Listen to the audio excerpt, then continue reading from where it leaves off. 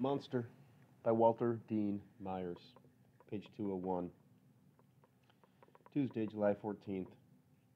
Miss O'Brien came to see me this afternoon. She looked tired. She said that Bubba's testimony hurt us a lot, and that she had to find a way to separate me from King. But King's lawyer wanted to make sure the jury connected us because I looked like a pretty decent guy. She talked to me for almost an hour. Several times she patted me on the hand. I asked her if that meant that she thought we were going to lose the case. She said no, but I don't believe her. I'm so scared. My heart is beating like crazy. I'm having trouble breathing. The trouble I'm in keeps looking bigger and bigger. I'm overwhelmed by it. It's crushing me.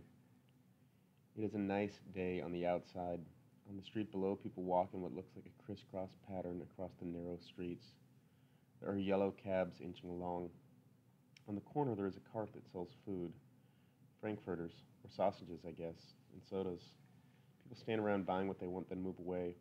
It looks like something I would like to do, move away from where I am. Tomorrow we start our case, and I don't see what we are going to do. I hear myself thinking like all the other prisoners here, trying to convince myself that everything will be all right. That the jury can't find me guilty because of this reason or that reason. We lie to ourselves here. Maybe we're here because we lie to ourselves.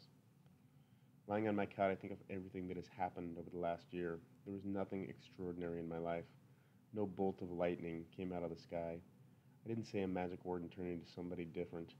But here I am, maybe on the verge of losing my life, the life I used to have.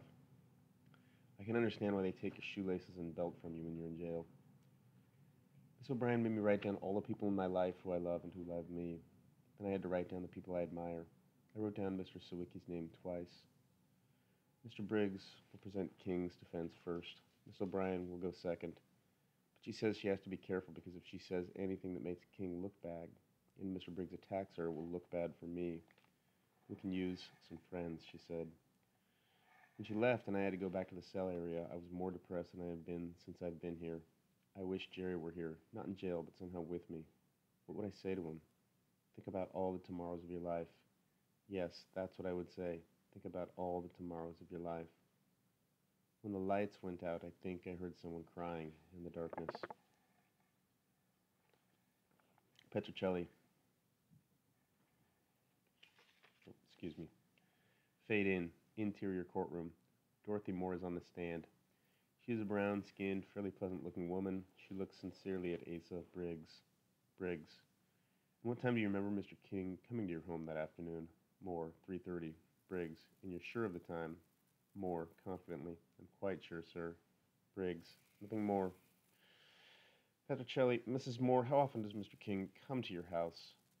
Moore. About twice a month. He's my cousin. Petrocelli. Do you remember the purpose of the visit? Moore. He was just dropping by. He saw a lamp that he thought I might like, and he brought it by. We talked about Christmas coming up. Petrocelli. He bought the lamp for you? Moore. Yes, he did. Petrocelli. Do you remember if he was working at the time? Did he have a job? Moore. I don't think so. Petrocelli. And still he took his money to buy you a lamp. Remember how much the lamp cost? Moore. No, I don't. Petrocelli. That was nice of him, wasn't it? Moore, subdued. I think it was. Petrocelli. And you like him a lot, don't you? Moore. I wouldn't lie for him if that's what you're saying. Petrocelli. Before this visit, when did you last see Mr. King? Moore. I guess a few weeks before that. I don't know the exact date. Petrocelli. What kind of work was he looking for? Moore. Just a job. I don't know. Petrocelli. Does he have a driver's license? Moore. I don't know. Petrocelli. You really don't know a lot about your cousin, do you? Moore. I know I saw him that day. Petrocelli. Condescendingly. And what do you do for a living? Moore. I do days work, but I wasn't working that week because I had hurt my ankle. I went to the doctor that Monday, and you can check that. Petrocelli, you don't have to verify what you were doing, Mrs. Moore. Did anybody see Mr. King at your home on that day? Moore. I don't think so. Petrocelli, do you still have the lamp Mr. King so kindly bought for you? Moore. It broke. Petrocelli, should I take that to mean that you no longer have the lamp? Moore. They don't make things to last anymore. I think it was made in Korea or someplace like that. Petrocelli, again, should I take that to mean that you no longer have the lamp? Moore. I don't have it now, but I did have it. Petrocelli, yes, of course, thank you. Nothing further. Cut 2. George Nipping on stand. He's about 50 and wears wire-rimmed glasses. He speaks precisely and generally makes a good impression. Briggs. Mr. Nipping, do you know as a matter of fact if Mr. King is right-handed or left-handed? Nipping. He's left-handed. I know that because when he was a kid, I went out and bought him a glove, a baseball glove, and I had to take it back because he was left-handed. Briggs. Have you ever known him to do anything of significance with his right hand? Nipping. No, I've never seen him use his right hand for anything. We see Steve writing on a pad. Cut to the pad. O'Brien is writing a note under Steve's question, which reads, "What's that about?" She writes, "The wound was on the left side of the body," which means that the shooter was right-handed. It's a weak argument. Briggs. For the record, how long have you known Mr. King? Nipping. I'd say about 17 to 18 years. Briggs. Thank you. Cut to Nipping on stand facing Petruccelli. Petruccelli. Have you ever seen Mr. King shoot a man? No, I haven't. Petruccelli. So when he shoots a gun, you don't know what hand he uses. Is that right? Briggs. Objection. Petruccelli, ignoring objection. If Mr. King was struggling with someone and the gun happened to be on the right side, do you know what he would do? Nipping. No, I don't. Petruccelli. Nothing further. Cut to film class. MS of Mr. Sawicki. Sawicki. There are lots of things you can do with film, but you don't have an unlimited access to your audience. In other words, keep it simple. You tell the story. You don't look for the camera technician to tell the story for you. When you see a filmmaker getting too fancy, you can bet he's worried either about his story or about his ability to tell it. Cut to interior, room where lawyers meet with their clients. Split screen. One side is O'Brien pacing nervously. On the other side is Steve, sitting. O'Brien, you're going to have to take the stand. Look at the jury and let the jury look at you and say that you are innocent. I know the judge will tell the jury not to infer anything if you don't take the stand, but I believe that the jury wants to hear from you. I think that they want to hear your side of the story. Can you handle it?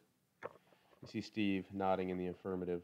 O'Brien, the prosecutor's strongest point against you is the connection between you and King. She has Bobo admitting to being in on the robbery and is linked to King. You've told me you know King. I don't know why you've chosen this man as an acquaintance, but it's going to hurt you big time if you don't manage to get some distance between you and him in the eyes of the jury. You're going to have to break the link. He's sitting there looking surly. Maybe he thinks he's tough. I don't know. I do know you'd better put some distance between yourself and whatever being a tough guy represents. You need to present yourself as someone the jurors can believe in. Briggs isn't going to put King on the stand. That helps you. When he sees us separating you from him, he's going to realize that his client is in trouble. Steve. Hey, you know he won't testify. O'Brien. King made a statement to the police when he was arrested.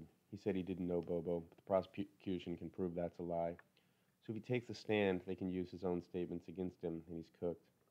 If you don't testify, you'll just make the tie between you and King stronger in the mind of the jury. I think you have to testify. The way you spend the rest of your youth might well depend on how much the jury believes you. Steve. That woman said that King was with her. O'Brien. Right, but Petruccelli didn't even bother with the lengthy cross-examination. Did you notice that? She dismissed Mrs. Moore with a tone of voice. A cousin who likes him testifies that he was with her. Big deal. Against all the evidence against him, it doesn't count for very much. His lawyer is going to rely on his closing argument to win the case, and I don't think that's going to be effective unless he's very, very lucky. Cases are won on closing arguments only on television, not in a real courtroom. Single MS, we see Steve nodding, but he's looking down. We see O'Brien looking at him, studying him closely. She sits down and takes a deep breath. O'Brien puts a paper cup on the table. Okay, Steve, now stay with me. We're going to play a... We're going to play a little game. I'm going to take this cup and place it on the table. Then I'm going to ask you some questions. When I like the answers you give me, I'll leave the cup facing up. When I don't like the answers, I'll turn it upside down. You figure out what's wrong with the answer you gave me. All right? Steve. Why? O'Brien doesn't answer. Then we see Steve nod his assent. O'Brien. Did you know James King? Steve. No. Cut to. O'Brien turns the cup down. Steve. Yeah, casually. Cut to. O'Brien turns the cup up. O'Brien, when was the last time you spoke to him before the robbery? Steve. Last summer? Cut to. O'Brien turns the cup down. Steve. I don't know for sure. I mean, he's not like a guy I talk with a lot. Cut to O'Brien turns the cup up. Then the camera moves farther and farther away from the pair. We see another prisoner and lawyer enter the room. We don't hear O'Brien's questions or Steve's answers, but we see O'Brien turning the cup. Fade to black. Fade in. Interior. Cell at nighttime. We barely see the outlines of the inmates, two of whom are sleeping on the floor. Voiceover. Inmate 1. The prosecutor said I was lying. I wanted to ask her what she expected me to do when telling the truth was going to get me 10 years. Voiceover. Inmate 2. When they got you in the system, it ain't time to get all holy. You in the system. You need to get out of the system. Voiceover. Inmate 1. What's the truth? Anybody in here knows what the truth is? I don't know what the truth is. The only truth I know is I don't want to be in here with you ugly dudes. Steve. Truth is truth. It's what you know to be right. Voiceover. Inmate 2. Nah. Truth is something you gave up when you were out there on the street. Now you're talking survival. Talking about another chance to breathe some air 5 other guys ain't breathing. Voiceover. Inmate 1. You get up on the witness stand and the prosecutor talks about looking for truth when they really mean they're looking for a way to stick you under the jail. Voiceover. Inmate 3 in a cry for help. I spent half my life in the joint, man. Where's my life? Where's my damned life? We hear the toilet flush and scene ends. Cut to interior jail. Steve is dressing for court. We see him checking out his hand, which is slightly swollen. Cut to Steve sitting in back of van. He holds his hands out in front of his face. They're shaking. Cut to Steve on stand. O'Brien. Mr. Herman, did you act as a lookout for the drugstore robbery or check out the store so that a robbery could be safely committed? Steve. No, I did not. O'Brien. Mr. Herman, did you discuss with anyone that you would act as a lookout or that you would check out the store? Steve. No, I did not. O'Brien. Mr. Herman, were you in the drugstore owned by Mr. Nesbitt, the victim, on the 22nd of December of last year? Steve. No, I was not. O'Brien. Are you sure in your mind that you know what a lookout would do? Steve. Yes, I am. One last question. Were you in any way involved with the crime that we are discussing here? To make it clear, were you in any way involved with the holdup and murder that occurred on the 22nd of December? Steve. No, it was not. O'Brien. Nothing further. Cut to Petrocelli riffling through papers. She stops occasionally, looks toward Steve, and nods. Petrocelli leans back in her chair and visually confronts Steve for a long beat. Then she gets up and goes to podium. Petrocelli. Mr. Herman, do you know James King? Steve. I know him from the neighborhood. Petrocelli. You talk to him much? Steve. Once in a while. Petrocelli. Once in a while. When was the last time you spoke to him before the robbery? Steve. I don't know exactly, but it was during the school year. Petrocelli. Didn't you speak to him in December? Steve. I don't think so, but I might have. Petrocelli. Which is it? You don't think so, or you don't remember? Steve. Both. I mean, I might have spoken to him, but we don't talk about anything important enough to remember. Petrocelli. What do you talk about? Steve. Usually I see him in the playground. Maybe he'd say something like, those guys can't play ball, stuff like that. Petrocelli. Those guys can't play ball. Did you ever see him playing ball? Steve. I don't remember seeing him play ball. Petrocelli. You having trouble remembering what you've seen? Steve. No, but I've seen a lot of ball games. I watch a lot of ball games. Petrocelli. Are you nervous? Do you want to take a few minutes? Steve. No. Petrocelli. You talk to Bobo sometimes? O'Brien. Objection. We've been referring to the witness as Mr. Evans. Judge. Sustained. Petrocelli. Have you spoken with Mr. Evans? Steve. I might have said hi to him. I've never had a conversation with him. Petrocelli. You ever talked to Mr. Cruz, Osvaldo Cruz? Steve. Yes, he's about my age. I've talked with Osvaldo. Petrocelli. What did you talk to Mr. Cruz about? Steve. Same thing, mostly about playing ball or the weather, or what's going on in the neighborhood. Petrocelli. Did you hear Mr. Evans' testimony that, let me put it this way,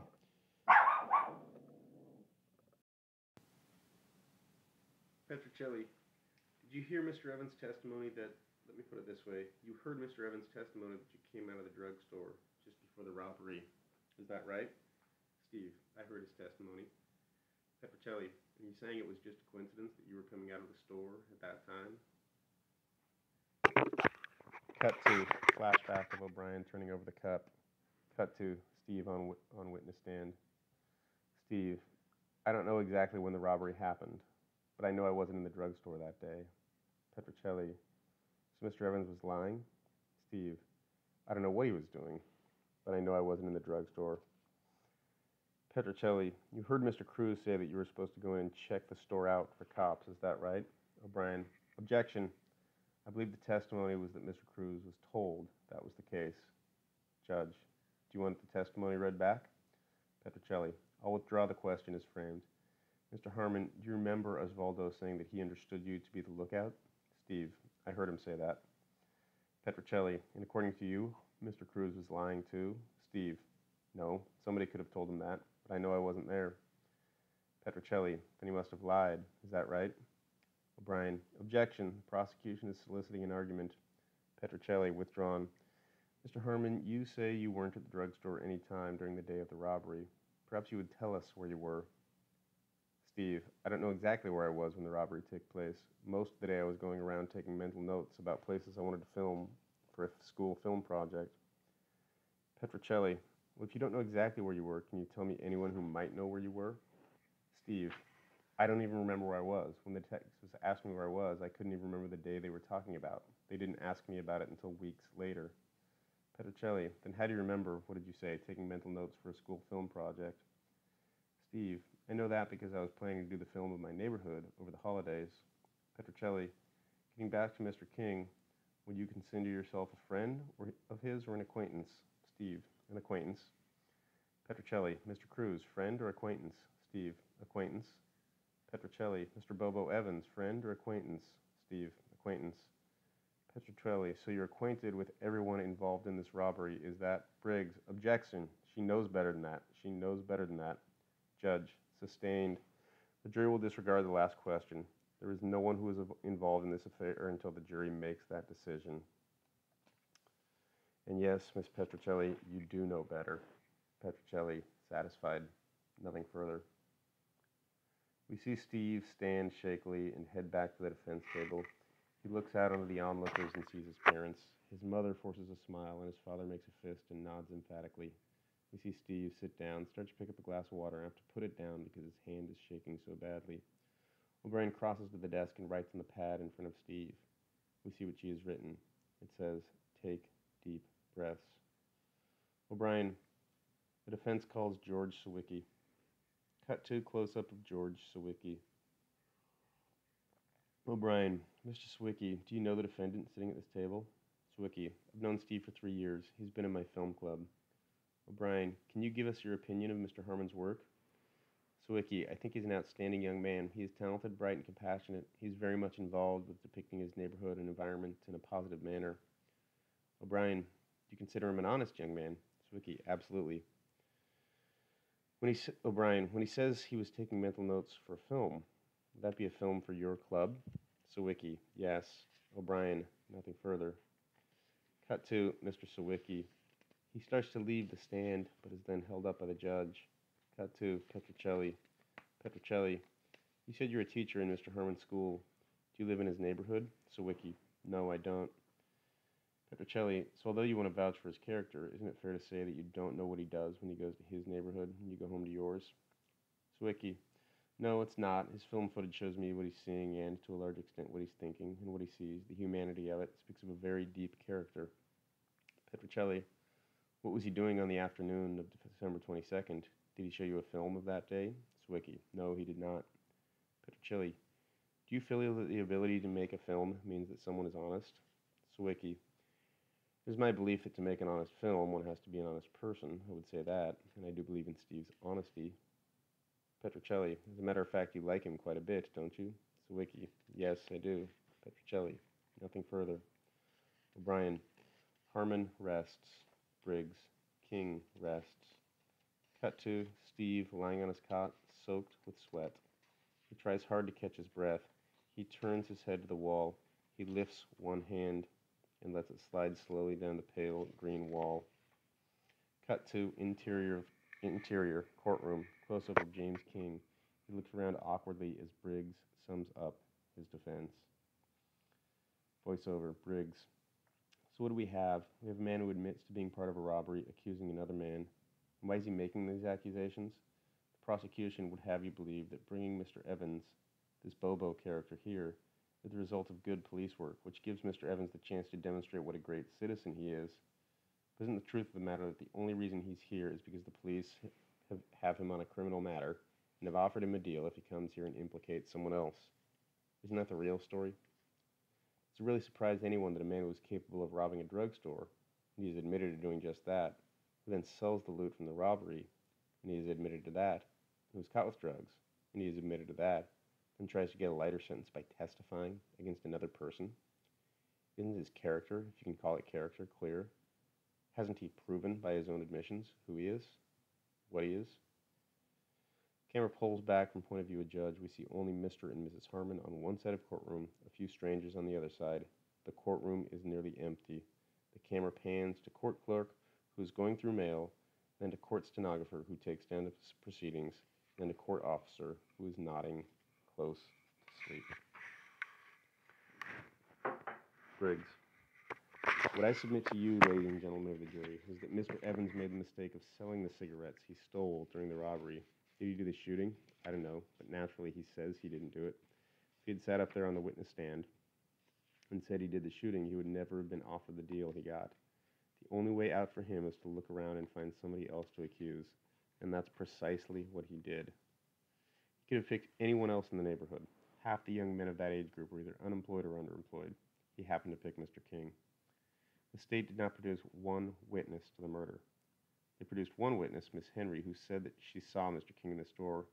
Where was her mind at the time? According to her testimony, it was on the health and well-being of her grandchild. Could she have made a mistake? Evidently she has. Not that she did not see someone in the store, but whom did she see? She was taken to the police station and given a set of photographs. From these photographs she picked, at police urging, Mr. King. She didn't pick out this photo from 1,000 photographs, or a book of photographs, or even 50 photographs. She was shown a handful of photographs and asked to pick one. Later, when she had to pick someone from a lineup, what was she doing? Was she picking out the man she saw in the drugstore, or was she picking out the man the police had given her in the photographs? That's for you, the jury, to decide. We heard Mrs. Moore testify that James King was at her house at the time of the incident. Should we assume that every person who is related to an accused person is going to lie? I don't think so. Prosecution, Ms. Petrocelli, paraded in front of you a bunch of admitted criminals, people who have participated in stick-ups, buying and selling stolen goods, you name it. She has asked you to believe them. Then she asks you to believe Mrs. Moore, who has never committed a crime in her life. Think about it. Then she asks you not to believe Mrs. Moore, who has never committed a crime in her life. Think about it. If you met these people on the street, which would you believe? Which would you trust? As for Osvaldo Cruz, he is putting as much distance between himself and this crime as possible. All he was supposed to do was stand outside and push a garbage can in front of a potential pursuer. But there wasn't a pursuer because Mr. Evans, and whoever he was with, if indeed he was with anyone else, made sure of that. Think about this. Laurel Henry, who seemed for all the world like a decent, law-abiding human being, testified that she was sure there were 2 men in the store, 2 men involved in the robbery, and we have 2 men who have admitted participation. I submit to you that there's no need to go beyond these 2 when you look for the perpetrators of this crime. Ultimately, what this case is about is whether you believe people who are admitted participants in this crime and who are saving their own hides. If you believe, as I do, that their positions, their stated characters, so taint their testimony that everything they say is well within the area of reasonable doubt, then you have no choice but to find Mr. King not guilty. When you walk away from the sorry testimony of the state's witnesses, you have nothing else from the prosecution. Nothing else. Ladies and gentlemen, at the beginning of this case, the prosecutor spoke of monsters. She not only found them, but she has brought them here to testify for the state. I have faith in you and faith in the American judicial system. And that faith leads me to believe that justice in this case demands more proof than you have seen in this case. I believe that justice demands that you reject the testimony of these men, consigning their stories to the area of deep doubt.